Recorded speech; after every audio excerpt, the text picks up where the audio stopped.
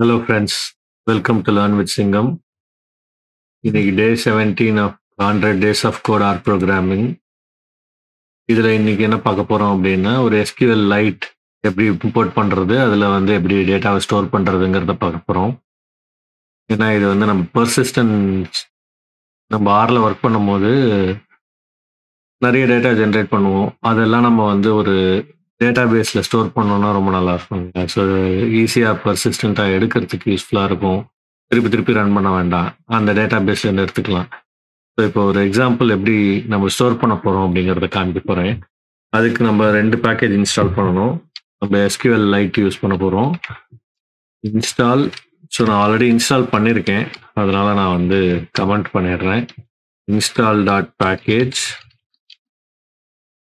இப்போ 2 package install பண்ணுறோம். DBIன்னு ஒரு பேக்கேஜும்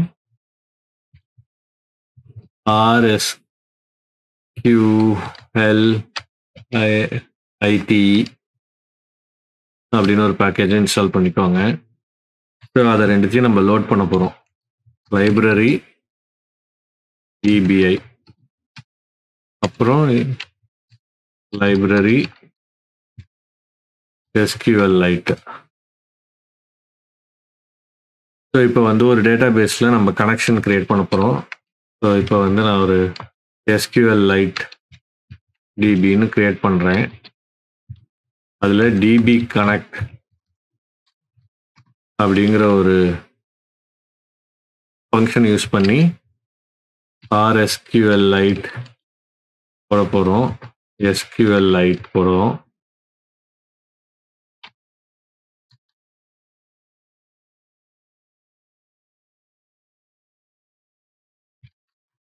SQLite டெஸ்ட்னு ஒரு டேட்டா பேஸ் கிரியேட் பண்ணுறோம். அதுக்கப்புறம் இப்போ ஒரு டேட்டா ஃப்ரேமை லோட் பண்ணுறதுக்கு நம்ம SQLite, அதே பழைய எக்ஸாம்பிள் SQLite நம்ம ஸ்டோர் பண்ணலாம். ஸோ SQLite லோட் பண்ணிக்கிறோம். DB ரைட் டேபிள்ங்கிற ஒரு ஃபங்க்ஷனை யூஸ் பண்ணி ஃபஸ்ட்டு கனெக்ஷனை க்ரியேட் பண்ணிக்கிறோம். இப்போ ஆல்ரெடி இங்கே ஒன்று கனெக்ட் பண்ணியிருக்கோம் இல்லையா, டேட்டா பேஸ் ஒன்று ஓப்பன் பண்ணியிருக்கோம் இல்லையா, அந்த டேட்டா பேஸ் வேரியபிளும் இங்கே கொடுக்குறோம். அதுக்கப்புறம் நேம் அந்த டேட்டா பேஸோட நேம் ஒன்று கொடுக்க போகிறோம். SQL SQLite கொடுக்குறோம். அதுக்கப்புறம் value data.frame with SQLite. So இப்போ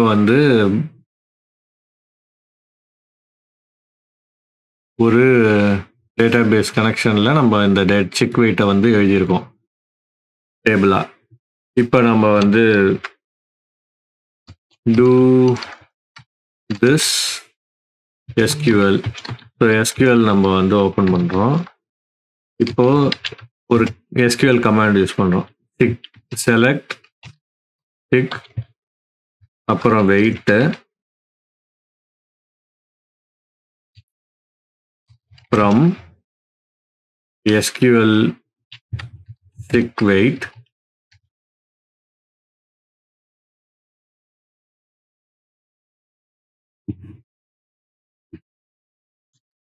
where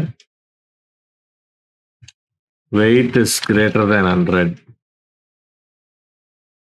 இப்போ இதை எக்ஸிக்யூட் பண்ணுறதுக்கு do get query அப்படின்னு ஒரு ஃபங்க்ஷன் இருக்கு. அந்த ஃபங்க்ஷனில்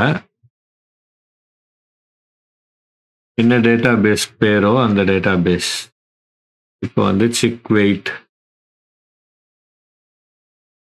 இந்த MySQLங்கிற data பேஸையும் do this command, do this SQL போட்டீங்க அப்படின்னா DB. ஸோ உங்களுக்கு அந்த டேட்டா பேஸ்ல இருந்து சிக்கியும் வெயிட்டையும் எடுத்துட்டு வந்திருக்கு. நம்ம அதான் இங்கே சொல்லியிருக்கோம். SQL கமாண்ட் தான் இது, ரெகுலர் SQL கமாண்டு. செலக்ட் சிக்கியும் வெயிட்டையும் எடுத்துட்டு வர சொல்கிறோம் from that database where SQLite is greater than 100. SQLite வந்து 100க்கு மேலே இருக்கிறது எல்லாத்தையும் எடுத்துகிட்டு வர சொல்லியிருக்கோம். ஸோ இப்போ எல்லாத்தையும் எடுத்துகிட்டு வந்திருக்கு. ஸோ இப்படி தான் நம்ம வந்து ஒரு டேட்டா பேஸ் கிரியேட் பண்ணி அந்த டேட்டா பேஸோட கனெக்ட் பண்ணி எப்படி குவரி பண்ணுறதுங்கிறத பார்த்துருக்கோம் நம்ம இன்னைக்கு.